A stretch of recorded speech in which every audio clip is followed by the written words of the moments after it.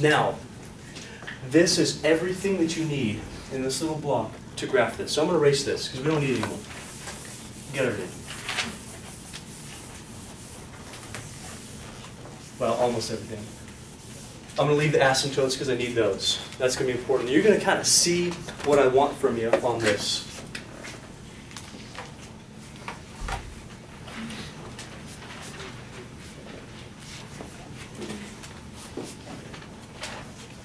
The first thing that you should do, put out your asymptotes, wherever those things are. So my asymptotes are at x equals 0,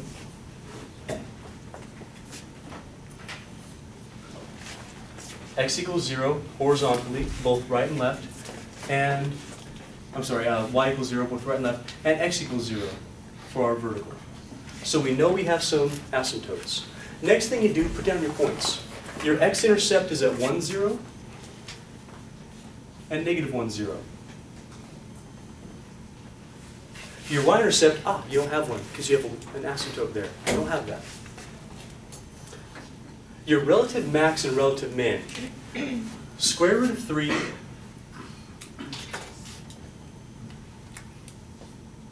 the square root of 3 is about 1.7, somewhere around there. So the relative max occurs at... Okay, so there's a slight error in class. The numbers that some of the students gave were a little bit off. Here's the correct numbers. Now, we went through this a couple times, so of course if you watch the video you're like, whoa, what's going on here? Why are these numbers changing? Here's where the number's changing. When you take the root 3 and you plug it into the original equation, which gives you points, what you actually end up getting is 0.38. If you take negative square root of 3, plug it into that original equation, you're going to get negative 0.38. Now, when you take the square root of 6, you plug it into the original function, what you're going to get is 0.34 and negative 0.34. They're very close points. Now the graph's going to look somewhat similar, but you'll notice that on the video I have that as 1 and negative 1. If you just change that to 0.5 and negative 0.5 and just extend that graph even further, this is about what it looks like. The picture of the graph on the video is just fine. So here's what you would end up doing. You would still have your same x-intercepts. You would have your relative max and your relative min. You would have your inflection points.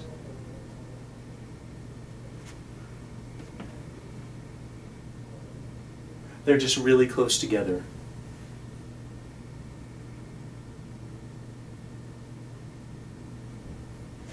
So our graph, as you can see, we're still decreasing. That's what this means right here. Decreasing concave down. So we're dropping and we're concave down. That's this way. Also, we have this horizontal asymptote. That's what that was so important for, was to tell us that our function is not going to be going way up like this, not going to go way down like this. It's going to be riding along this x-axis. So it must look about like that. Not exactly like that, but pretty close to that. Then from this point to this point, that's this little interval. It says you're still decreasing, but you're concave up. Your slope is starting to increase. Your function's still decreasing, but your slope is getting more and more, it's getting larger and larger. So we're going to decrease concave up, and then right after that point, right here, it says you're still concave up, but now you're starting to increase. And what that does is increases all the way up until you get to 0. Now, at x equals 0, you have a vertical asymptote, which means that you're never going to reach this y-axis. All that's going to happen is, if you're still increasing, as you get closer and closer, you're going to shoot up to positive infinity. So that's what the horizontal asymptote said. It says you are increasing. You can't be decreasing. You're increasing all the way up until x equals 0. That says horizontal asymptote.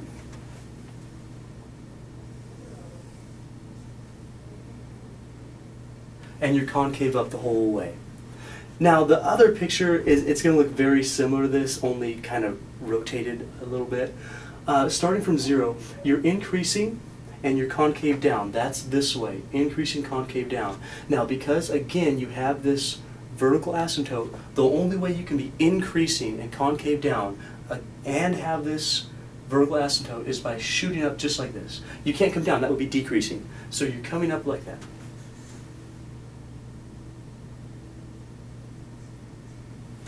Coming up just like that. Now we reach this point, that is our relative maximum. It says at your relative max you switch from increasing to decreasing, but you're still concave down for that whole interval. So increasing to decreasing, but concave down.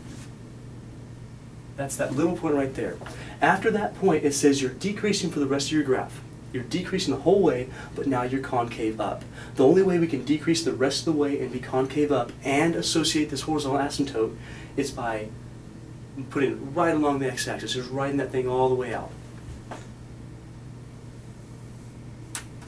And that's the same picture that you have on your graph. That's an inflection point. Now, how in the world does this graph look? That's why I have the table. This is pretty interesting because we're going to associate all this stuff with our asymptotes. Now check it out. You know that this has to go close to this one, this has to go close to this one, has to go here somewhere and there somewhere, right? Now here's what it says. It says you're going to be decreasing. Decreasing is like this, and you're going to be concave down. That's this way. Does that make sense? All the way until you get to this point, that negative root 6. That looks like this. Decreasing, concave down. Do you follow me? That's the only way you can have it. If you're decreasing concave down up here, you fail the asymptote. You have to be with the asymptote. That's why asymptotes are important. It says you're going to be at that asymptote right there. You see what I'm talking about? Okay. From here to here, this little interval says you're decreasing, but you're concave up. So this part, decreasing down. This little part, decreasing up. That's the inflection point coming back at us. That's this. That's concave up. You see the decreasing concave up? Then this part says increasing concave up. That's this way. And you actually do that all the way to 0. Now, how do we go all the way to 0? Where do you think this is going? If it's increasing and there's an asymptote, does it magically go back down here? Otherwise, we'd have another relative max, wouldn't we? It's going to go all the way to infinity. There's an asymptote, folks, an asymptote. It has to go to the asymptote. So if it says increasing, concave up to 0, it's going like this. Forever. Is there any other way that it could be and still have the asymptote? Nope. Now the rest of it, the other side of the graph. The other side of the graph says for this interval up to root 3, you're increasing, you're concave down. That's this way. You follow? Increasing, but you also have an asymptote, so you have to meet the asymptote. Increasing, concave down. That's increasing concave down until you reach a relative max. You know that's a relative max. Then it says for this little interval, you're decreasing and you're concave down. Decreasing and concave down. That's this way. So for here, you're going to go, down. And then from here on out, after that root 6, remember that's our root 6, you're going to be decreasing, but you're concave up. That's this way. And you have to meet that asymptote. That's there. As good as we can do. But that's a pretty darn good graph for just having for no graphic calculator. That's pretty good. How many people are able to follow that? Now, you got to be careful. Be careful with these numbers. You messed me up. But that's okay. Be careful with your numbers on your own. Now, we only got through one example. If you want to hang out just a little bit, I'm going to try to do one more. All right, we're going to do one more example. How to graph some rational functions. I'm going to try to go all the way through it, but I'm going to be erasing things as we go. So it might help you to write this down as we're going through it. That way, when I erase it, you're not like totally lost. So I'm going to save some space. I only have a limited board to work with. So let's start with our x and y intercepts. That's always step number 1. X-intercept says, where is the numerator equal to 0? That's the only places where this function can actually equal 0. If the denominator equals 0, then we're undefined. We have either wholes or asymptotes. So in our case, x-intercepts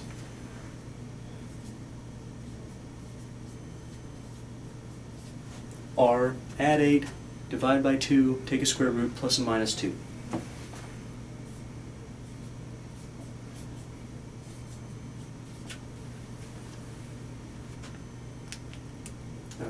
little bit lower.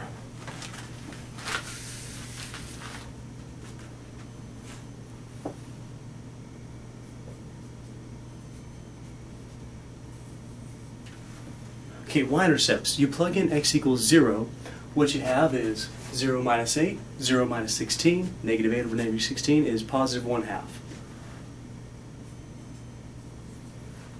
Vertical asymptotes, those occur where your denominator equals 0 and you can't cross it out, you can't simplify. If you were able to simplify, it would be a whole. But if you're not able to simplify, that's a vertical asymptote. So when we have this denominator equal to 0, again, well, it's different squares. You can factor it, you can add 16, take a square root. Either way, you're going to get x equals 4 and negative 4.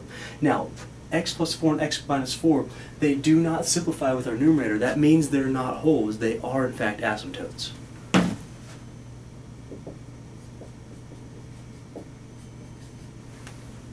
All right.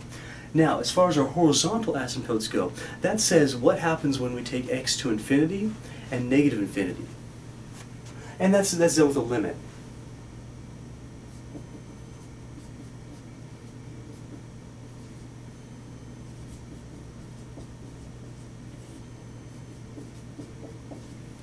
If you notice that we have our leading terms, polynomial here, the powers are the same. So when you do that whole divide by the largest power in the denominator thing, you're going to divide by x squared. What that's going to give you is 2, 0, 1, 0. So basically you have 2 over 1. That's going to be 2.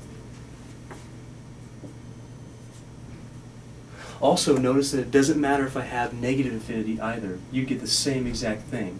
What that means is we have a horizontal asymptote at 2 to the right and 2 to the left. So I'm going to erase this now. We know our horizontal asymptotes are at 2 either way.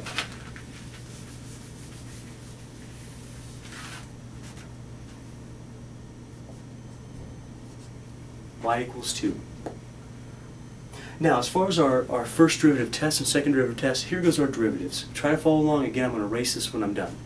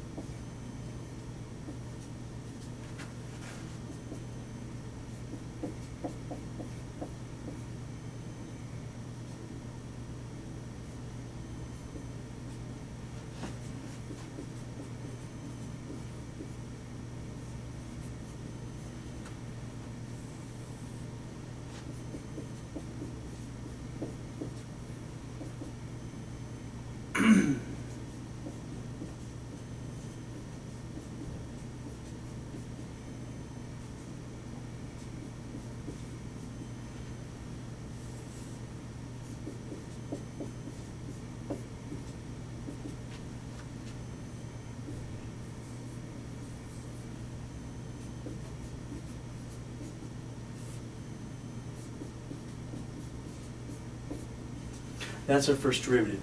Now, what the first derivative says is slope. Where slope is positive, you're increasing. Where slope is negative, you're decreasing. Where slope is 0, you have the potential for a relative max, relative